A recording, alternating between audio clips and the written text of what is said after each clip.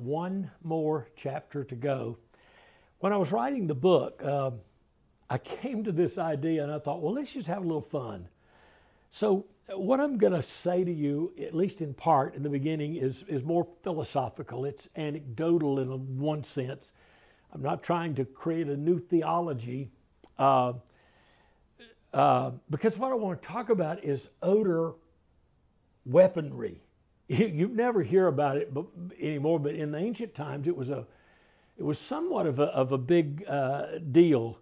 It's not a common topic that you encounter these days, but the idea in ancient warfare of repelling an enemy by some kind of noxious odor was a big deal. So you overwhelm the enemy in order to get him to just throw down his arms and retreat. He doesn't want to be in the space anymore. So here is the question, and it may seem silly to you in the beginning. There is a biblical connection, but I'm not trying to, again, set forth a new theology of spiritual warfare or odor weaponry. I just want to draw the analogy to think about this for a moment. Does prayer have the potential of so transforming an atmosphere that it in some way disables evil or sends the enemy in flight? Is it not maybe so much our words, because we've shouted at the darkness long enough? Maybe it's something else. Maybe it's something that's missing. Maybe it's the fragrance of our life or the fragrance of our heart altars. The Bible clearly draws an analogy between prayer and odor, or prayer and incense, and prayer, therefore, as fragrance. It suggests that God is attracted to such an aroma.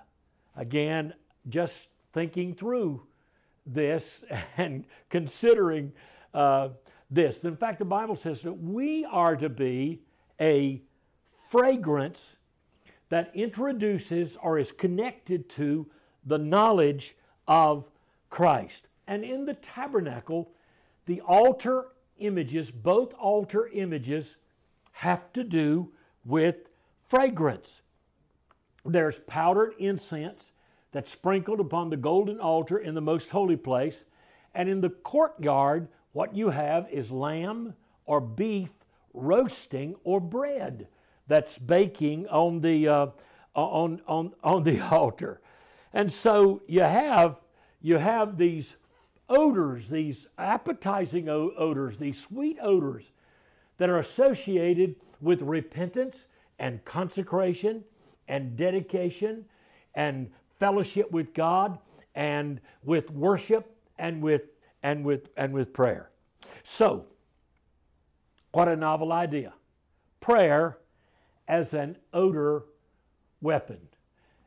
It's an unusual idea, I know. I just thought we just need to have a little fun here and talk about this. One of the challenges is, on a practical basis, the human diminished capacity for smell. And I would suggest it's parallel to human discernment that seems to be totally disabled, even among Christians, to be able to distinguish between spiritual evil and good in the atmosphere and understand the spiritual atmosphere. There is a kind of biblical connection, a metaphor, if you will, an analogy, if you will. I'm not pressing the metaphor in a literal way, but I'm trying to extract from the metaphor something that might have a way of helping us understand this. I don't believe, at least, not yet, that you can smell prayer. The bigger idea is that fragrances change the atmosphere, making an atmosphere pleasant or unpleasant. And in the same way, by analogy, does prayer change the atmosphere? Does it create an inviting atmosphere in which God is drawn into the fragrance of prayer? Again, an analogy. Or does the absence of prayer allow noxious odors and spirits and an atmosphere that's toxic, that where God does not work in the maximum way that He might want to work? Could a healthy prayer life, could healthy prayer itself transform the atmosphere of a home or a church or, wow, a city or yet a nation? Humble, repentant, broken, tearful prayer. So what if prayer had some kind of negative, overwhelming, disabling effect on the evil one and his hordes? And what if incense over a city sent the evil one pinching his nose and fleeing? Throughout the Bible, you find references to aroma. The Lord smelled the soothing aroma, Genesis 8 and 21. And in that case, it elicited grace. And He said, I will never again, this never again pledge from God regarding judgment came because God smelled a soothing aroma. Wow. Paul calls us to be a fragrant aroma. 2 Corinthians chapter 5, verse 2. And he's talking about the effect of prayer on our lives. Some evidence to others to which we may not be aware in the natural, in the olfactory capacity of our being. But Paul links prayer and our lives and our witness to this aroma, to this fragrance, and to the knowledge of Him. 2 Corinthians chapter 2, verse 14 through 16. So in the tabernacle again, and in the temple, there's great imagery about the altar of incense, fragrance, burned twice daily, framing the day with prayer, smelling up the holy place. If you'd been anywhere camped around the tabernacle, you've been drawn to the tabernacle by the fragrance of the meat cooking on the burnt offering. We'll talk about this just a little bit more. There was a project, I don't know if it's going on now, called the Non-Lethal Weapons Development. It was an attempt to develop a next generation stink bomb that could be deployed to encourage large numbers of people to voluntarily leave a building or even a city or a section of the city. It was the Monell Chemical Synthesis Center was involved in this in Philadelphia, and it was all happening under the name of national security. Department of Defense funded this, CIA, FBI were involved in this, the Army, local law enforcement, all saw the potential of an odor weapon for use with crowd control and even in warfare. They called it odor deterrence. People don't hang out around dumpsters, they asserted. And you know, animals mark their territory to intruders, and there are similar technologies that are being developed all over the world. In fact, let's just take a look at this together, if you will. Again, non-weapons development, an attempt to create this stink bomb that when deployed would encourage you and me to leave the building, leave the area, and so forth. And the problem is our lack of a developed sense of smell. The human nose, the olfactory system, detects changes to smell more than it does smell itself. I'm so sorry. This is washed out on the screen. Is that the way it's going to show up in the video? It's washed out. It looks...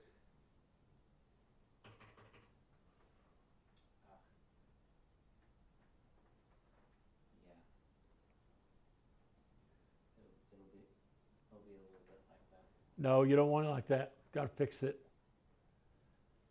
And that's a. I had it good, and then Andrew did something. He changed it to a preset. We can't do it like that. I mean, it makes no sense if it's like that. You can't breed it. No. I had it good. Jack, Yep. you've got to have a list. No, I had it fixed. And then No. You've got to have a list to go through, and you got to have a list. I had it good when you first came in here. Everything was 100% set. Then Andrew came and said, "Oh, you have it on the preset?" I said, "I don't. Is the preset better than the current?" And he didn't say anything. He just swapped it. Menu settings. So I'll have to say that the preset is not adequate that he made. Where is it? Is it contrast? Picture mode settings.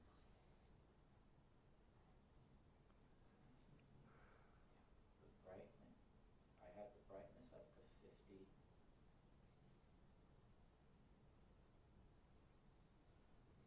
There's 49. And then the contrast I lowered down so that it would be more. Is that looking better? No, not a bit. You can't read it. It's washed out. You can't read it. No, you can read that. I can't read it. I can't read. I can read that. Now, why does it look like that?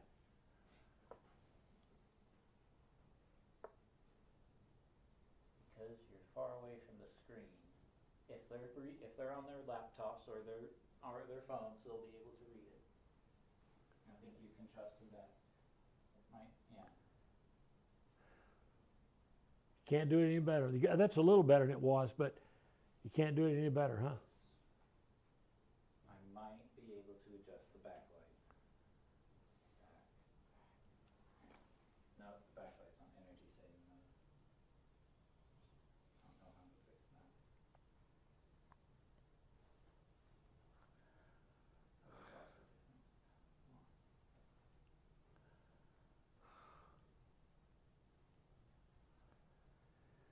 I don't think you want to take a color down. You're losing it if you take a color down, because then you lose that background, which is a part of the problem. Then it's washed out completely. I put the color at 100, what happens? I want too much. That's an interesting right there. I'm going to put it a bit softer.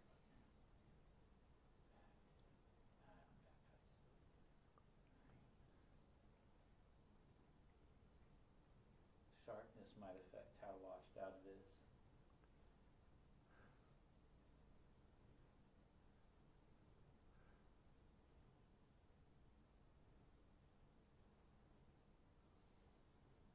I don't know. I don't know. I don't want to put anything on max. It was all good. Oh, there's something that's different. This was at 20. Shouldn't have flipped that.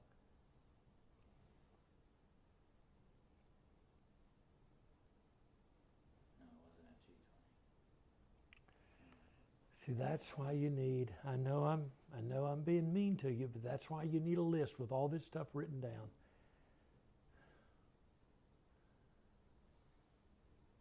No, I think that's the best I can do right now until we have further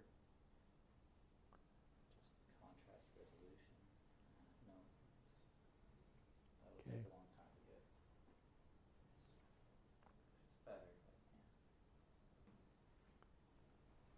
That's a little better.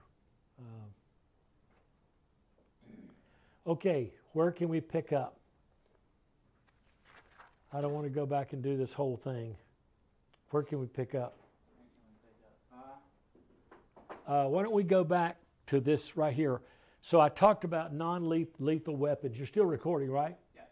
So I talked about non-lethal weapons, and then I came to the slide. So why don't we? Actually, well,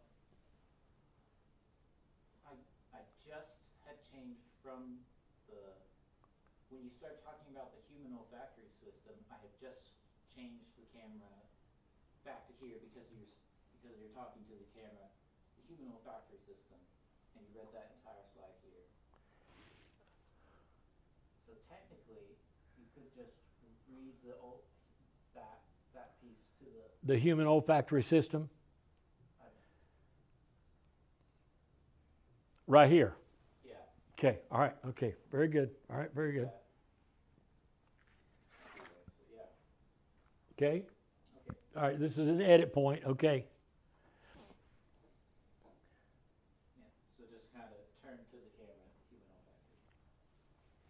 The human olfactory system detects changes in odors more than it monitors odors. It takes about 15 minutes to adjust to a new odor and reasonably acclimatize. For example, they say that that our senses stir at the smell of frying bacon. But if the bacon is out all day long, we adjust to that smell, even to a somewhat disgusting or unpleasant odor. So you learn to live around the paper factory or whatever. But there's another problem as well. Bad odor to us is not universally bad odor somewhere else. Odor preferences shift from culture to culture. Hearing degenerates over time, but our odor detection, that capability is underdeveloped. For example, we use only 40% of it. Here's an interesting idea. A dog's sense of smell is 10,000 to 100,000 times more sensitive than humans. Let's take the lower threshold. Suppose that a dog is only 10,000 times more sensitive to smell or odor than you and I are. That means, if we use sight as an analogy, what a human could see a third of a mile away, a dog could see 3,000 miles away. They detect odors in parts per trillion. And we know, of course, that insects and animals and even plants use odors to attract and to fight. Mosquitoes find us through smell. Plants emit smells to attract pollinators like bees and butterflies. Carnivorous plants use floral-like scents to lure their prey. Everybody knows about skunks. And some animals have scent packages that if they're injured or if they are ruptured or if they're under attack, they send a scent signal, a distress call to their social kin group to come and help them. Navigation of animals is by sense of smell. All of us know about bloodhounds and spawning areas by a smell. Friends and foes are known by their sense of smell. The perfume industry knows this well. It's a $25 billion industry. Here's an interesting idea. They are working now on television sets that emit odors. So what you're watching will give you a sense of smelling what you're watching. I'm not so sure that's a great idea at all. I'm not so sure I want one of those television sets. 2000 BC, Indians in the Far East were already using toxic fumes on the battlefield. And Chinese writings tell us about hundreds of recipes for poisonous, irritating smokes as battlefield tactics. All the way back to the 7th century BC, you get what is called a soul-hunting fog. Gas bombs were common around AD 1000. And during the Civil War, the North was experimenting with shells that would explode over Confederate lines and create a chlorine cloud that would cause the Southern Army to run. Enough. Let's talk about prayer. Prayer is understood in Scripture as odor, as a cloud of pungent smoke. incense.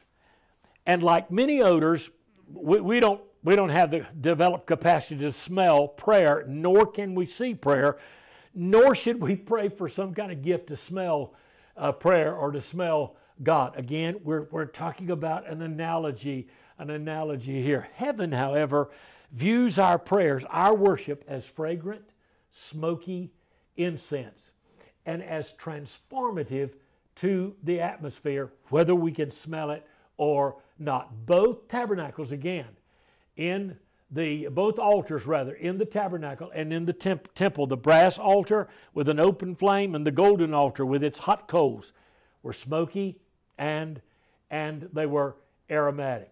Again, just talking about this metaphor of incense. The brass altar stood in the courtyard of the tabernacle. Here it is. And it had a myriad of odors attached to it. The smell of crackling fire, the fragrance of roasting beef and lamb, grain offerings or meal, bread, the smell of fresh bread. These were sweet-smelling savors unto the Lord. Leviticus chapter 1, verse 9. And there was also the smell of death. There was also the smell of blood. And the twice daily burnt offering given on this altar. The golden altar was also burned twice daily. It stood in the holy place, at the crown of the holy place, right here, right in front of the veil. Here is the Ark of the Covenant. Here's the altar of incense. You see it here from another perspective. It has a crown, it has four horns, and then there's a place where hot coals, actually small stones, were taken from this altar, white hot, placed here, and then incense from the table you can't see it, it's covered up, was put in powdered form over these rocks twice daily, in the morning and then again in the evening. Again, on these coals, here, incense, powdered incense, was sprinkled, and when it touched the fire, the temperature change released an odor, the sweet odor of incense, not detected until it touched the fire and the powder melted. So in our lives, when prayer is fervent, when it's mixed with the fire that calls for the death of sin and self, here, for fellowship with God, here, the peace offering, that kind of prayer becomes sweet and effective before God. That fragrant smoke, the sweet smell of communion with God, was to characterize the holy place. Well, we're having a little fun talking about this wonderful analogy, this interesting analogy, the power of incense. So let's press the metaphor.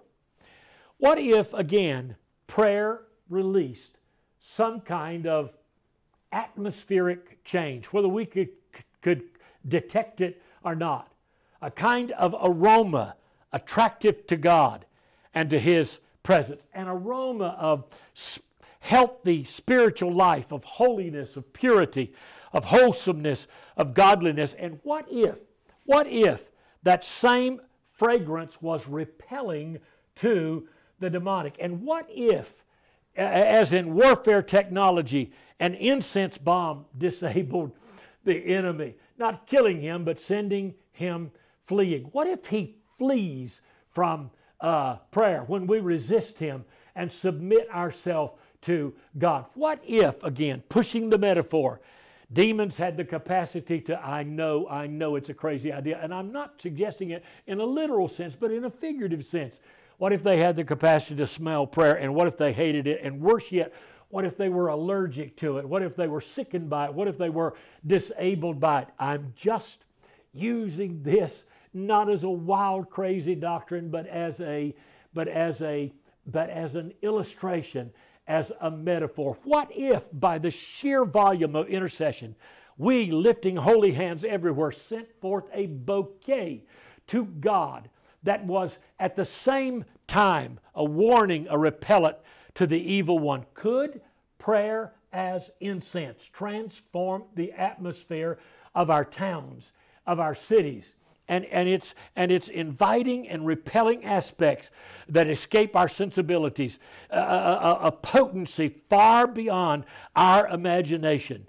Should we be more motivated to cloud the atmosphere daily with incense, to smell up the complexes in which we work and where we live, to odorize, as it were, our neighborhood? Should we be more motivated to cloud such atmospheres with God's presence? What effect could prayer have on our community? What impact could 2 or 3 Christians have gathered in His name, praying at their workplace?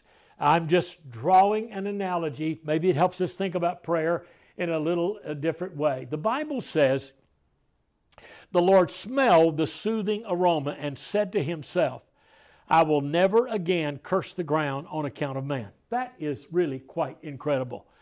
Despite God's recognition that man's heart was forever evil, Noah's sacrifice effected a halt to judgment. Now here's Scripture. I will never again destroy every living thing as I have done. This is powerful smoke. Paul the Apostle urges the Ephesians, you should walk in love, just as Christ loved us and gave Himself up for us, an offering and a sacrifice to God as a fragrant aroma. Ezekiel ties the manifestation to the person, not merely to the sacrifice. Listen to this. As a soothing aroma, I will accept you. When I bring you out from the peoples and gather you from where you're scattered, and I will prove myself holy among you in the sight of the nation. So after Judah had sinned and they had been taken captive into Babylon, God envisioned them returning as a fragrant people, a soothing aroma before Him and the nation. So the sweetness, an analogy, is to be about my life and to be about your life. In fact, Hosea pictured Israel as a flower, as the blossom and fragrance of a tender lily, the smell of a cedar, the fragrance of an oil producing. And of course, this is an allusion to the anointing, to the olive tree, producing a fragrant kind of smell, talking about the power of incense. Now, Paul, this is New Testament, presses the analogy in his second letter to the Corinthians. He says, thanks be to God, who always leads us in triumph and manifests through us the sweet aroma of the knowledge of Christ in every place. What an idea. We triumphed in Christ. And that victory life, the victory life we live, is noticeable as a fragrance. I'm not pressing the literal meaning. I'm pushing this analogy. Maybe it gives us an ability to see this in a little different way. We are a fragrance of Christ to God among those who are being saved, and among those who are perishing. Who is adequate for these things? Indeed, this is beyond us, beyond our capacity to grasp this and to understand. The Philippians, Paul says, their gifts, not some gift on a ceremonial altar. No. But their very tangible offering to assist his work was a fragrant aroma, an acceptable sacrifice, going back to the Old Testament altars, a pleasing aroma to God, well-pleasing rather to God. So giving has a fragrance, just as prayer has a fragrance. Here, as in the Old Testament, as in the sacrifice of Christ on the cross, giving and prayer are conjoined as acts of love and love and incense to God, prayer. So prayer and giving always bound together. Praying, giving, people smell sweet. Giving without prayer is not whole, since the gift is a symbol of the giver and the gift of self. And prayer without giving is like an empty altar, one without a sacrifice. In fasting, prayer finds restraint. It finds discipline. Remember the three great disciplines of Jesus: prayer, fasting, and giving. Matthew chapter 6. In fasting, prayer finds restraint. It finds discipline. But in giving, prayer finds expression. And the two, actually the three, are bound together. In the moments in which incense was burned at the tabernacle, fire was taken from the brass altar here. And it was taken from the courtyard into the holy place here. Passing the laver, moving between the table and the lampstand, you would come to the altar of incense. And the coals were placed here in vases on the altar of incense. They actually weren't coals, they were hot stones, heated white hot. Incense in powdered form was stored on the table, and you would take this, a spoonful, and sprinkle it over these hot coals or rocks. And when the heat of the rocks touched the powder, it melted and gave forth this pungent odor. And the smoke of the incense would rise and fill the holy place. This is, by the way, the same time that the lamps were trimmed and filled with oil. The wicks were trimmed, and they were again set afire. So all three, you go to the table, which represents the Word of God, and get incense for the altar, and at the same time, oil, which was stored here, is poured into the lampstand. And you're again filled with oil, an analogy of the Holy Spirit, and the lighting of my fire, the witness of my life. So prayer and the bread or the Word and the oil and the lampstand, fruit and fire, all of these are bound together in one glorious kind of image. In this moment, every piece of furniture in the tabernacle came together. Every piece. Because you're taking fire off this altar, you're passing the laver, you're putting the hot coals here on the altar, you're taking incense from this altar and sprinkling it over the hot coals, you're borrowing oil here, and you're filling the candlestick and trimming the wicks. Every one of these is brought together, activated at the same time. You would have not passed the laver. You would have made sure your hands were clean, because you're going to go into the holy place and you're going to handle holy things. And then beyond this is the Ark of the Covenant, the Ark of God's glory, the very seat or throne room of God. And here at this altar, the priest would pray facing the Ark of the Covenant, facing the veil and what was beyond the veil. Looking, of course, he couldn't see it, at the Ark of the Covenant and the mercy seat and the cherubim. This would all be under the canopy. You can't see this.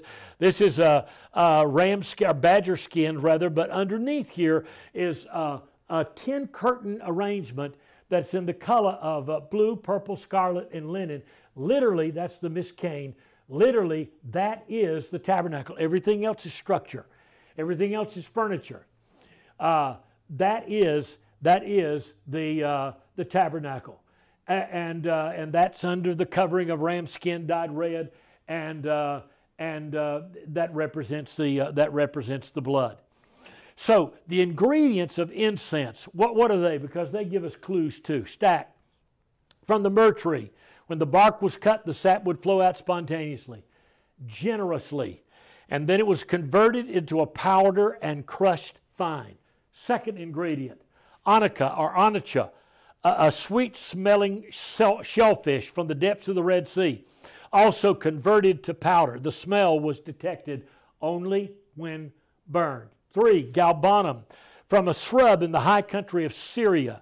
You would break the limbs of the twigs of the shrub, and you would make an incision on the tree, and the juice or sap would ooze out, and then be scraped off, dry and be scraped off, and it too was made into a powder. And then frankincense, a white gum drawn from the incision of a tree, pure, sweet, aromatic, the resin dried on the tree, and again it was scraped off. All of these were together the ingredients for the incense that was burned on the altar twice daily. So let's talk about this. So the ingredients of incense included, again, stack from the myrrh tree. When its bark was cut, it flowed out spontaneously. Ah, goodness gracious. Okay, you'll have to edit this, make a point, okay?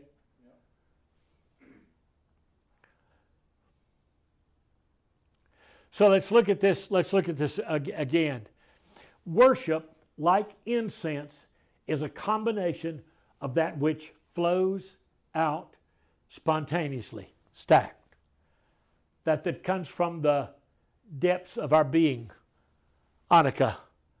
That which is humble and broken, galbanum. That which is pure and sweet, frankincense. And that too is catalytic. This is a picture of worship. The sacrificial life gives off a fragrance that's pleasing to God, and catalytic things happen. Here is a picture of the priest burning incense at the golden altar. Here are the cherubim. Here is the veil, the perica. Beyond this would have been the Ark of the Covenant, the most holy place. So the golden altar is a priestly place. It's a place of intercession. And Zacharias, remember, the father of John the Baptist, burned incense at the time of prayer in the temple. This is a picture of the tabernacle, but the analogy is very much the same. And the people were outside. The people were outside praying. And here's what the Bible indicates that happened when he burned this incense. And by implication, what happens when we go to the altar and offer this spontaneous, deep, broken, pure prayer to God? Well, this is when God broke his silence. That's what we want to happen. And this is when angels were released. And you'll notice the cherubim here. And again, you can't see the Miskane or the tabernacle, but if you looked up in the tabernacle ceiling, it would be embroidered with the faces of cherubim, a special high order of angels. Here's the next thing that happened. The barrenness of his wife Elizabeth is broken. Here's what happened. A prophetic voice was being prepared in the child that would be born, John the Baptist. Joy and gladness are promised. Many, we're told, will turn to the Lord. Families will be healed. The hearts of the fathers will be turned back to the children. A people will be prepared for a visitation from God. Powerful things happen when we go to the altar and burn incense. We're talking about the power of incense. The 24 elders in heaven, the Bible said, sit on thrones around the throne of God and hold incense in their vials, a symbol of the prayers of the earthly saints, the prayers of thousands of generations. And these are prayers that God has heard, to which he has said, yes, but not yet. These yes, but not yet prayers are committed to these heavenly elders to hold for their appointed time. These elders, robed in white, are a symbol of righteousness, and they sit upon thrones and wear crowns, and that reveals their kingly, royal, priestly status. And that kingly status is what God affords to prayer. What an extraordinary idea. All these notions bound up together. We're talking about the power of incense. Prayers then have a governing power about them. They tap the omnipotence of God, and He moves in this cloud of incense. And at some point then, these yes but not yet answered prayers will become now moments. They will be mixed with fire from heaven's altar, as in Revelation 8. And incense, the prayers of the saints, and divine fire, the power of the heavenly altar and the power of prayer will be released into the earth. John describes the scene in heaven. 7 angels stand before the throne with trumpets ready to sound. And all of this is tied to my prayer and your prayer, now held by 24 elders, taken, collected from them, and placed upon the altar. And God is saying, all right, I said yes to those prayers and not yet. But now I'm saying yes to those prayers, and now is the time. And the power and energy and the force of God's will be done in the earth. We're talking about the power of incense. An angel, the Bible says in Revelation 8, where the golden censer stands at the golden altar in heaven, the real altar. See, this is the altar that corresponds to the shadow. And the shadow is the altar before which Zechariah stood in the narrative of Luke. See, when we pray, heaven's altar, the real altar, smokes. Our altars are only shadows of the real altar, the one to which we aspire. And the Bible said the angel was given much incense, the substance of the prayers of all God's people. And they were offered on the golden altar in front of the throne of God. And the smoke of the incense, the prayers of the saints, are then mingled with fire from the altar and hurled into the earth. And suddenly on the earth, there's a storm. There's thunder, and there's rumblings, and there's lightning, and there's an earthquake, and the planet trembles. Oh, oh, oh, the power of God associated with, that comes through, that's released through, in association with this thing called prayer. Oh, hallelujah. Well, we had a little fun tonight. And we drew an analogy, and of course that's the whole point of the odor lecture. It is an analogy, but it's an interesting analogy, isn't it? Pray with me. Father, would you let there be a sweetness about my life? Father, would you let me believe and enact a transformation of the atmosphere by prayer? Have you ever noticed when sincere prayer takes place, how it changes the atmosphere? I've seen people run. I've seen people get mad. I've seen people walk away when somebody started praying. I've seen people who are hardened bow their head and the tears begin to come. Prayer does change the atmosphere. We might not be able to smell it. And I'm not sure the evil one can, but I believe prayer changes the atmosphere. And that's the whole point, is that we want to transform the atmosphere through prayer. That there will be a sweetness that would rise from our life. Our hearts are really altars from which worship rises. Well, I'm going to let you out a little early tonight. God bless you. We've got one more session to go, and we had a lot to cover in that last session, because we're going to go all the way back to the Garden of Eden and see how the prayer closet has its roots in the Garden of Eden. God bless you.